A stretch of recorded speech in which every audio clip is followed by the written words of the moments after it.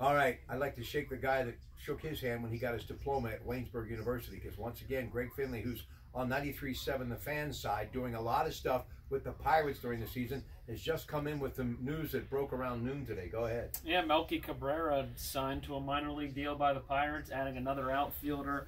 With Gregory Polanco out, now they have Lonnie Chisenhall in his place, but Melky Cabrera could be a really good bat off the bench, especially whenever you're going to have to pinch hit for the pitcher, because we don't have NLDH yet.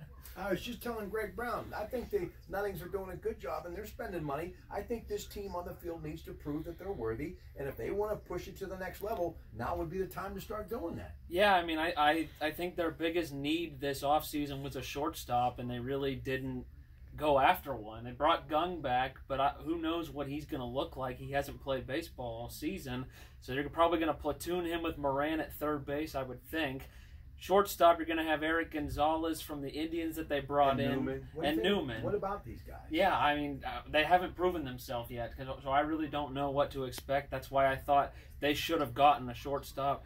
Their rotation is great right now. They got 4 really solid pitchers, and we'll see what Jordan Lyles looks like. The bullpen's great with Kella in the 8th inning and Felipe Vasquez in the 9th, but I can't wait for baseball. Me neither, and all season long, 93.7 The Fan, and guys like Greg Finley. Have a great day from your Pratte Pack.